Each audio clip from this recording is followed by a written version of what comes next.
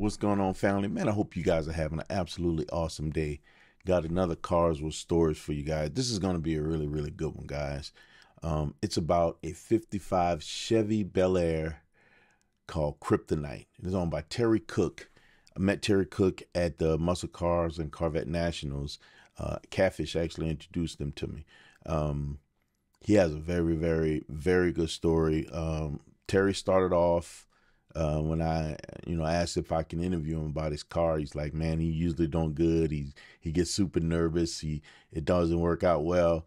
I think you'll look at this video and think Terry did a phenomenal job. He was super comfortable. We were super challenged by an extra that was in the shot most of the time. I tried as much as I can to edit it out so it didn't interfere with the flow of the video. When I was editing, I realized it was a lot of content that was being removed. This guy he doesn't stop talking. He just doesn't stop talking. So it's always challenging, man, when you're trying to, and I'm getting to this habit of doing interviews where I'm interviewing people with their cars, and try not to be rude, but the key is to allow me to get my interview in, and everybody don't take the context, they don't feed on the context clues, so they can't tell when I'm interviewing and I'm actually trying to get the content that maybe they should keep their mouth shut or just back away from the scene, right? So because of that, once you watch the video, make sure you stick around at the end and watch all the outtakes, man, from my guy hanging out with his beer, and he just kept running his mouth, man. Let's not digress from why we're here, man. Ultimately, again, it's a car with stories. So, guys, sit back, grab your beer like your boy, whatever else you sipping on, some popcorn or whatever, and enjoy this video, man. It's Cars and Stories about a 55 Chevrolet Bel-Air named Kryptonite. Peace. What's going on, family? Listen, man, I got one more I got to show y'all, man. I got this car that is so immaculate. It's on Power Tour. It's got some of the most beautiful color scheme. Interior, trim. The build is immaculate. Sheesh. And the gentleman that owns it, standing right here, man. Man, what's going on? Love your car. Thank you. Tell the people your name first. Terry Cook. Terry Cook, man. So tell us about your car real quickly. Well, it's a 55 Chevy two-door hard top with a Art Morrison chassis, an all-aluminum Brodix, 434, 18-degree heads with TCI 6-speed transmission. Oh my God. And then got the Schott wheels. Schott, if you ever know anything about Schott, I love their wheels. So this thing scoots a little bit? Yeah, it's good. You got the cold air intake. Got to show y'all this cold air intake, guys. Cold air intake. This is functional. Air goes in there, comes out right there, into there. Functional. Paddle shift. What? Did I notice that? Paddle shift. Oh, that's right. Then poly fuel injection with poly. Like the touchscreen Holly is right here. Has all my switches on it. Oh wow, man! So it has a paddle dominator, switches, guys. ECU with the 40 inputs outputs. That's where I get all the switching from. This is so beautiful. Dakota, thank you. Dakota digital. Really Dakota digital dash. The dash is fiberglass, hand formed fiberglass. Oh wow! And Oz interiors, the interior. The interior is absolutely gorgeous, man. I don't know. It was just an old shell when I got it. All new sheet metal, floorboard, even the roof. I like how you did the door handles, man. The opening remind me of Corvette. Yeah, that's kind of what we went off there. I just kept it simple. Yeah, that is so cool. So just instead of being, you know, the Corvettes are electric. This just uses the same latch and stuff. No, this will be. Oh my God. No. So all your aero and everything that's on here, at least your intake, that's all functional stuff, right? Yes. And I've got cutouts. I mean, I was trying to be good natured. The exhaust goes up over the frame and then into the body. Gotcha. And then I've just enclosed all that in. Oh my God, man. And who did your interior again? Oz. Kansas. Out of Kansas. Oh my God. How long have you had it? I built it in 2017. Really? Yes. Oh my goodness.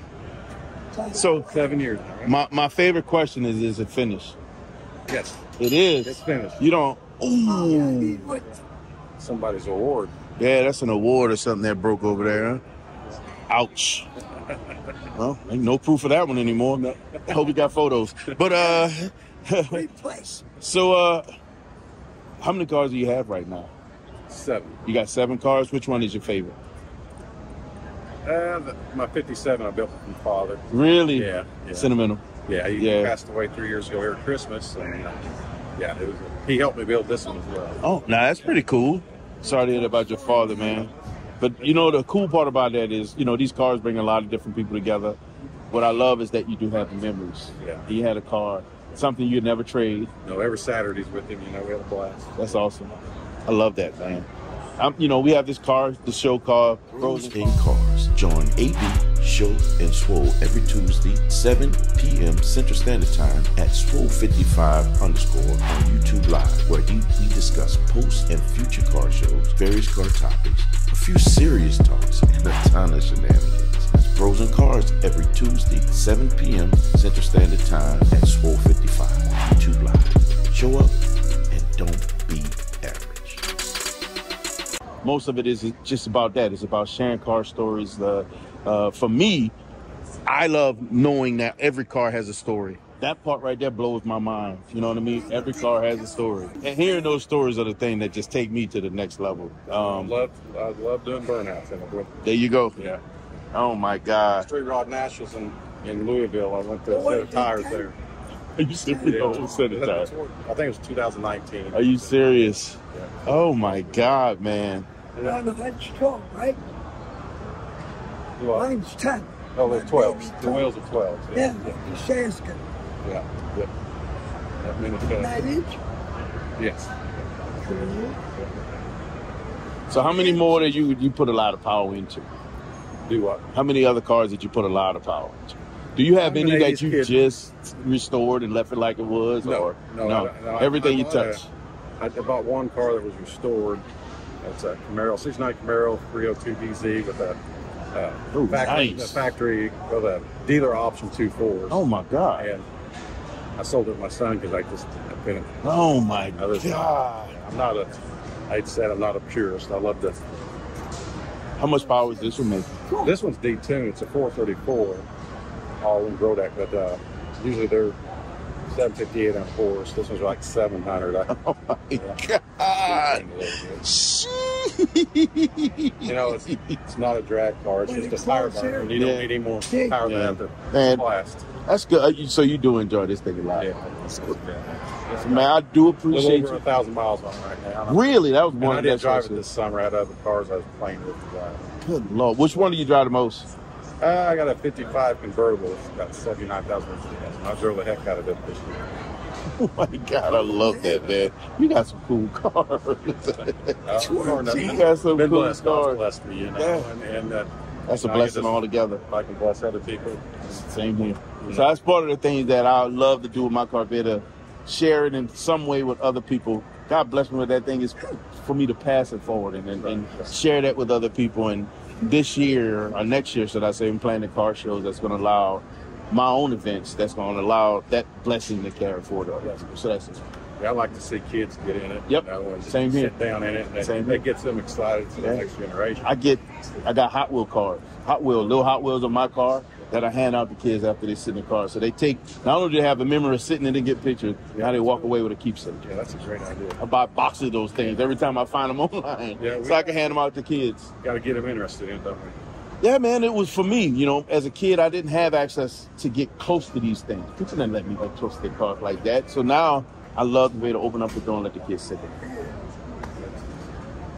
That's the love that I get. At least a blessing of parent passing it forward. Hopefully, creating this lasting memory into a kid that's going to be another car guy in the future, bringing out something that I can come and watch. Why not? I enjoy it. My dad got me into it. Yeah, that's what's up, man. And you just too bad my sons are there. They like it, but they don't like working on it. Yeah. They like driving it. Yeah, that's not driving. Yeah. you gotta put time in to earn the driver, man. My oldest son just drove it this year. I had it out one time, and he drove it this year for the first time. Are you serious? Yeah. He goes, Dad, you know I've never drove a car. I said, no, nothing wrong with that. 36 years old. I'm good with that. That's actually not a problem for me. And none of them work on them. None of them like to work on them.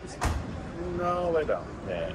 They got their lives, they're married, kids. And that's understandable. This dad's hobby. It don't have to be their hobby. Yeah. I don't have a son. I got a daughter. She likes driving the cars. I take her out and any new car I get, nobody else can drive it before she can. So, my friends, they say women are in it now. A lot of them. They are. If she could keep hers from being damaged, she could probably have a lot of real cool cars that she can ride in. Yeah. Especially once Dad's collecting start growing the way I want to. But she got to make sure she's not tearing them up. I'm just saying that's a priority here. We try to keep them nice as long as possible. Oh my goodness. But man, I gotta say, thank you very much. I know you say you don't do this very well. You did great in my opinion. I don't think anybody on here is gonna say this guy didn't know what he was doing. Thank you. You look comfortable. You look like it's all in the conversation. I appreciate it. Thank you for bringing this out and sharing this with us. A lot of times people take these things, they hide them. They don't share them with the world. That's the part that I love about these cars and seeing them. When people bring them out and share them with everybody else, that's the treat. I just love the looks we get and that excitement you get when you see somebody see it. It's validating. Yeah, like I did good. I did good. Pat myself on the back. I did good. I did good. Thanks, man. I appreciate you. And God bless you, my friend. God bless you, brother. Absolutely. That's like, man, listen. God first. Sheesh.